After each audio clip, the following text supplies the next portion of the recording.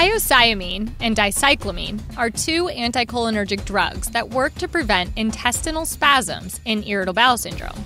In this video, I'll share my visual mnemonic to remember all the important information about these drugs, so you'll be sure to nail it on test day. We're here at the zoo, where I work as a zookeeper to tend the hyena exhibit. Take a look at these hyenas inside the exhibit here. These hyenas are your symbol to remember hyoscyamine, the first drug we'll be covering in this scene. Get it? Hyena for hyoscyamine? As a zookeeper, it's my responsibility to keep the exhibit clean by vacuuming. And if I'm going to be vacuuming, I always make sure I'm using the Daiso brand Cyclone vacuum.